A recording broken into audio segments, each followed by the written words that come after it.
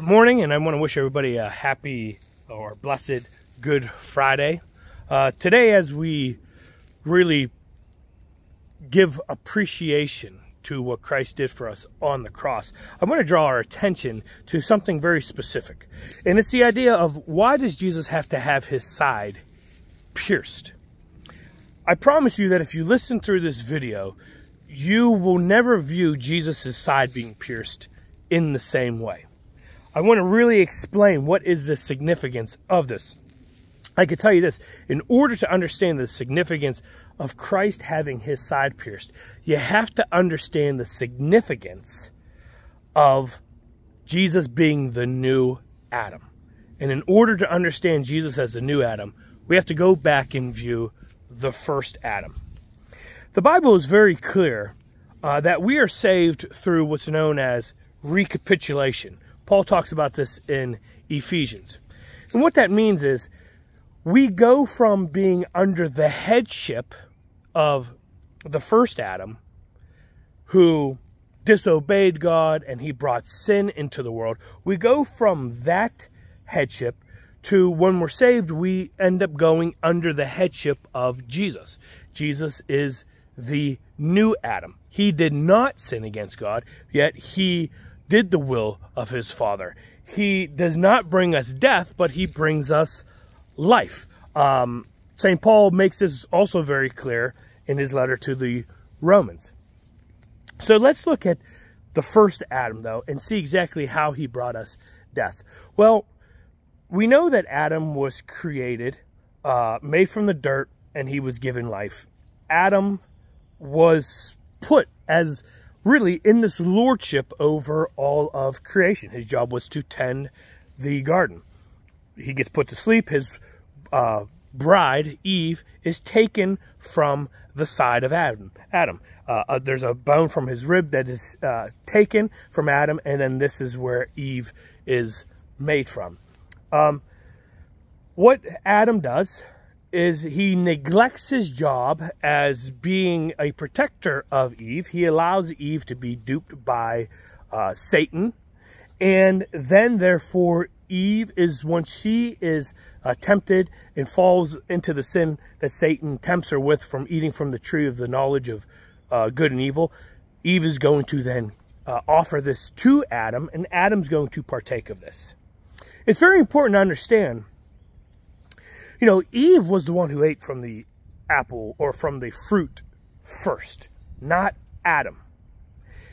Paul makes this clear in Corinthians, you know, where he says it was, you know, the woman who was deceived, you know, by the serpent. And then in a certain way, you could say that the man was deceived by the woman. Yet, even though Eve, who is the mother of the living, even though Eve is the first one to sin, we never see St. Paul say, because of one woman, sin entered into the world. He never says this. He really never puts the blame of us receiving our sin because of Eve. Because Eve never had that captain position. We were never under the umbrella of Eve as we were under the umbrella of Adam. So therefore, Adam, as our head, Adam being under the capitulation of Adam, we also are born receiving the guilt of Adam. And not only that, but then of course we get credited, with the guilt of Adam. But not only that, but then the actual twisted sinfulness that comes from them eating the fruit. This concupiscence, we call it, this desire to sin, this disordered temptation to sin, we all inherit that also. So when you're born before you commit a sin, you're born as guilty because you are under the guilty condemnation of Adam. Number two, that defect is in you already too. You will want to sin. Sinning is going to be part of your fallen nature. How are we saved then? Well, basically, the salvation of the Bible is the understanding that you leave the capitulation or the headship of Adam and you enter into the headship of Jesus. And if you enter into the headship of Jesus, where you became a sharer in the guilt of Adam, now you will become a sharer in the righteousness of Christ. And where Adam brings death to everybody, Christ will bring life. It's really that simple. You go from Adam to Christ, and therefore, if you are in Christ, then as Paul says in Romans chapter 8, there is no condemnation for those who are in Christ Jesus. And you will be in Christ Jesus if the Spirit of Christ is in you. And now we don't have to be a slave to our flesh and to the desires of this disordered sin. Now we're freed from that, and we can be guided by the Spirit that is placed in us. We don't have to follow the Spirit that's placed in us, and we can choose to go back to this, to the desires and be led by the flesh. And then if you do, then you're like St. Peter said, you're like a dog who returns to his vomit. But what does this have to do with Jesus being crucified and having his side pierced? It's the understanding that Jesus has to take on these curses that were due to Adam, and Jesus has to succeed where Adam failed. Adam's given really three major curses. He's given the curse of sweat. By the sweat of his brow, he would get his food. Jesus takes that curse on. Jesus actually sweats blood in the garden. He's filled with such anxiety in the garden that he is having blood pour out from his head. View this. The first Adam is placed in the garden. He's told to do the will of God, not to do his own will. Satan convinces Adam and Eve, do your will, not the will of God. This is still the official slogan of the Church of Satan. It is just, let your will be done. Do your will. So Adam fails in that. Jesus in the garden, the new Adam in the garden, what does he have to do? Why is he sweating? Because he knows what's coming up. And he has to say 3 times, Father, if it can, let this cup pass from me. But not my will be done, but your will. Jesus then submits his human will over to the divine will. Remember, Jesus has 2 wills. He had a fully human will and a fully divine will. So while he's walking on earth, he gets to this point where he submits his human will over to his divine will. Now, the other curse that Adam is given the curse of thorns. God tells him now that the earth will be cursed with thorns. These thorns represent death. It represents the punishment due to sin. What does Jesus do? Jesus actually is crowned with those thorns. He takes the sin of Adam and he actually crowns it. This is why you will hear the church describe it as the oh happy fault. Because of Adam's sin, what God does with his mercy is he doesn't, through Christ, raise us back up to the original state that Adam was in before he fell. He raises us up higher. Adam was told that there were 2 trees in the garden. The tree of the knowledge of good and evil, which he was told not to take from, and that if he took that, he would die. And then there's the tree, there's the tree of life. God wants him to take from this tree. He wants Adam and Eve to take from this tree so that they can grow in this great union with God. They do not choose that tree, but instead they choose the tree of the knowledge of good and evil. Now, we see that Jesus is not only crowned with the thorns, and not only that, but he sweats the blood. But the main curse given to Adam was death. That God tells Adam, man will live for so long, and then he will die. Man will have to have his soul severed from his body. Jesus takes this curse on. Jesus has his soul severed from his body. But how does this happen compared to Adam? Listen, Adam was given life. He was given life differently than the trees and the squirrels and the birds. Adam was given life because God breathed into Adam. Man became alive because God breathed into man. God gave his breath to man. How does Jesus die? Well, Jesus dies from crucifixion, but how did he die from crucifixion? He didn't bleed to death, although he could have. You know, he didn't just collapse and die because of the pain, although that would be understandable based on the torture that they did to him. Jesus died from suffocating. The way you die in crucifixion is your chest cavity actually fills up with fluid and it collapses your lungs. You suffocate. So where Adam, the first Adam, was given the breath, was given life through by God giving him breath, Jesus, who is God, dies by man taking his breath. God gives breath to man, man takes the breath of God. That's very significant. This is why on Easter Sunday, when Jesus raises from the dead, the very first thing he does is John chapter 20, is what does he do to the apostles? He breathes on them. This is his goal, is to bring back this divine life, this Zoe life that Adam had originally but was taken from him because of his rebellion against God. Jesus comes to give this Zoe life back. Now, the main focus I want to have in this video is what does that have to do with Jesus being stabbed in the side? Well, because again, this idea of capitulation. When Adam was created and was brought to life, God wants Adam to have a bride. Adam goes to sleep, and while he goes to sleep, God enters into the side of Adam and takes from him the bone that will be Eve. And then God closes that opening in Adam.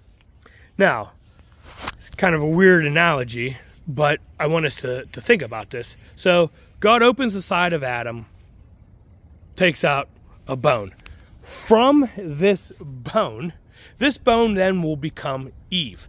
Understand that everybody who's ever been born, every human that's ever been born, came from this bone because we all came from Eve.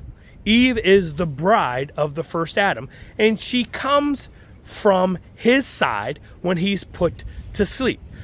God enters into the side of Adam and makes an opening into Adam so he could take this bone, and now God closes that door. Really, this idea of capitulation, this bone going from the first Adam to the new Adam, is the purpose of this video. Where Eve, the first Eve, comes from the side of Adam when he's put to sleep. When do we see Jesus put to sleep? Put to death on the cross. As soon as Adam was put to sleep, then God enters and makes an opening in the side of Adam. When the new Adam is put to sleep, or dies, on the cross, man, the weapon of man, makes an opening in the side of the new Adam. What came out of the first Adam? His bride. Who is the bride of the new Adam? Who is the bride of Christ? It's the church. The church is the bride of Christ. What comes out of Jesus? Well, what comes out of Jesus is blood and water. This is very symbolic of the blood that would come out, overflow out of the temple when the priest would go in and offer the blood on the Day of Atonement. But not only that, but there was a river near there, and the blood would mix with the water, and it would flow out of the temple. Well, Jesus is the temple. He is the new temple. And when he's pierced, this blood and water comes out. We see in the Gospel of John, Jesus promises the woman at the well, you know, whoever comes to me, I will give them life-giving water. They will never thirst again. This life-giving water is understood as baptismal water that pours out, that saves us. In Titus, it talks about how we're washed by the bath of regeneration. So not only do we see that, but another thing that Jesus does is at a wedding feast in the Gospel of John, he's going to turn holy water into this unending amount of wine for the wedding feast. This is also very Eucharistic. So we see that Jesus gives us this water, and Jesus gives us this wine, which is his blood. And this is what comes out of the side of the new Adam. What that is when Jesus has his side open, it's an opening for his bride to go into Jesus. This is the symbolism here. Is that, and we know that Paul says in Romans, again, that there is no condemnation for those who are in Christ Jesus. In John chapter 15, Jesus talks about, I am the vine, you are the branches. Whoever remains in me, I will remain in him. It's this idea of you go from being a thorn branch that was born by nature in this thorn bush, which represents Adam. You get cut off. You're a branch that's cut off from that thorn bush. And now you are grafted into the vine, which is Christ.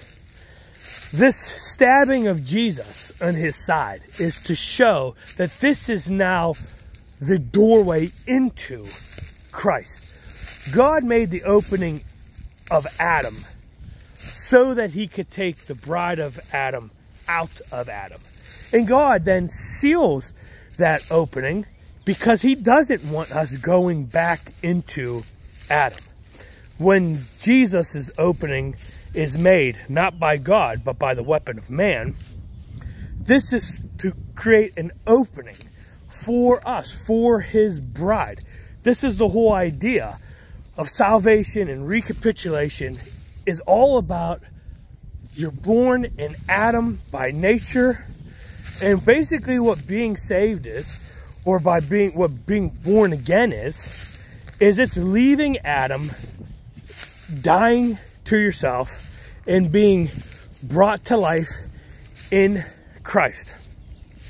There's a reason why the two main sacraments of initiation for the church are baptism and the Eucharist and the Lord's Supper.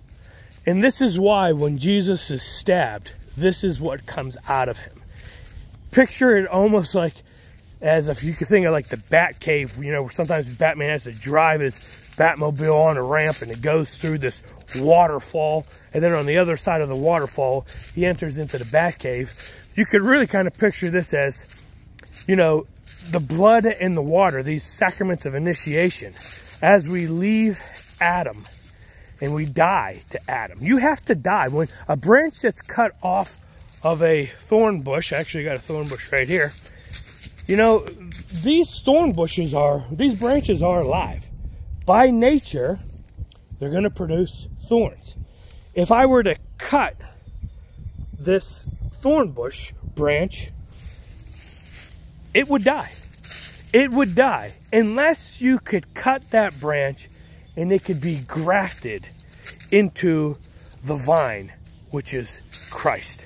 And now, instead of receiving the energy and the nutrients and the life of the thorn bush, it's instead going to receive the life and the nature of the vine, which is Christ. We die to self, and then through the sacraments of initiation, through our faith and baptism and the Lord's Supper, we truly are grafted into Christ. And that's what this whole idea of him being stabbed is. It's just basically Jesus is stabbed in the side so that there's an opening and a doorway into him for his new bride, the church. Hope this made sense to you guys. Thanks for watching. Peace out.